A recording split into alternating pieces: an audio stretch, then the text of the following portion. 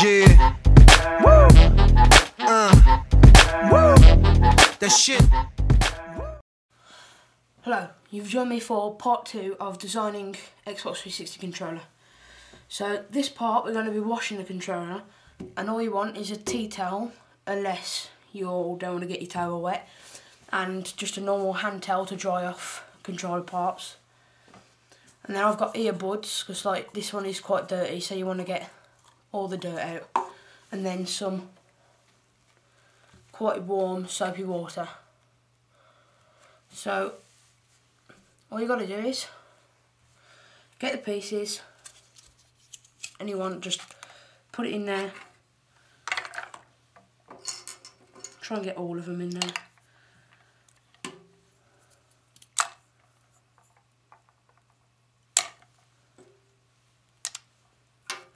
I'm going to be painting the sync button, so I'll break that off once this has been cleaned, and I'll show you what you're going to do for that. So all you want to do is, you just want to get your controller nice and wet. And you want to get a cotton bud. And you just want to rub it down.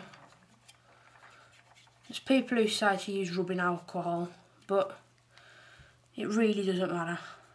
You don't need to use latex gloves for this either. It's the cleaning part, the painting part, that you want to use latex gloves for.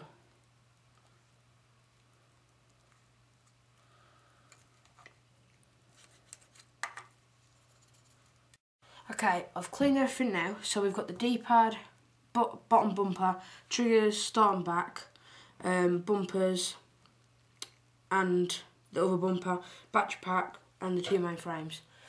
Now all you want to do is, you put the tea towel on, you just want to wrap over one edge, and then bring over the other edge, like that. And once that's on, you just want to press down on them, just like move your hands around them. So try and get it quite dry. Then want to unravel it again, and you want to flip everything around the opposite side. I know this inside isn't going to be painted, but it's still good to do it. So you want to get everything dry. Okay, then do the same again. Wrap it over.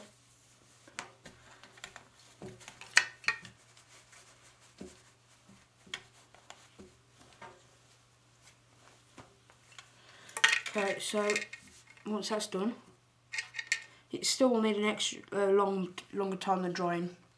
So now you just want to give everything a final look at, see if it's all clean. As you can see, that is quite dirty. So you want to just get your cotton bud, dab it in your water again, and you just want to try and get all the dirt out of it. Doesn't really matter too much if you've got, you just want to get the big parts out. That should be okay. Okay, so now I'll show you how to pop out the sync button, and it is quite easy, and like you won't break it because there is like a little plastic joint there, and all you want to do is take your screwdriver, and you want to push down onto the sync button till it comes out. Now this might fling, so you want to keep your finger behind it, make sure it doesn't go. See, simple as that, straight out, just a simple click, and it's out of there. And all you want to do is, when you've painted it, all you want to do is just put a bit of super glue on there, and it'll be as good as new. So now that's the end of part 2. Yeah. Woo. Woo. That shit. Woo. Yo, hey, this is the